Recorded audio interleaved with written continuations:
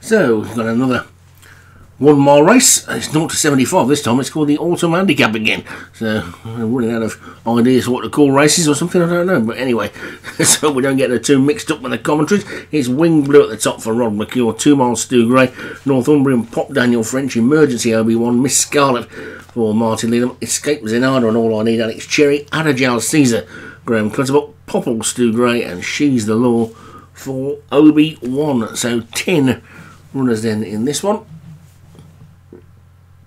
And away they go. And it's going to be a battle to get over to the fence again, I think. But it looks like it might be Popple that's going to hold on to that fence this time.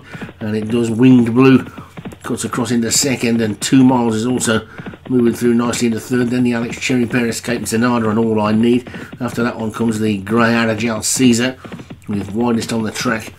One of the, the two Obi-Wan horses are both very wide on the track. Northumbrian Pop is currently the back marker and out of shot, but Popple is popping along nicely in the lead from Escape Zenarda in second. 2 miles, easy in third. Then comes Winged Blue. All I Need is after that one, and then She's the Law with Adajal Caesar. Miss Scarlet is also towards the rear with Northumbrian Pop and Emergency, but they're coming down to the 4 furlong pole, and Popple is comfortable in the lead from Escape Zenarda in second and 2 miles in third.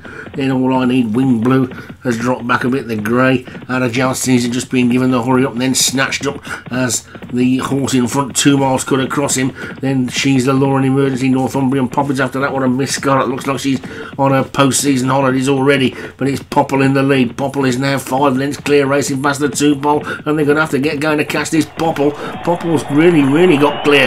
They're beginning to tie up just a little bit with a furlong to go, but it's probably got enough in hand, I think, to take this. Popple is well clear, and Stu Gray might well get a 1-2 because 2 miles has moved into second. Wing Blue's trying to run on. It's a much better race for second, but Popple's holding on. Here they come to climb. Slow down, and Popple just holds on.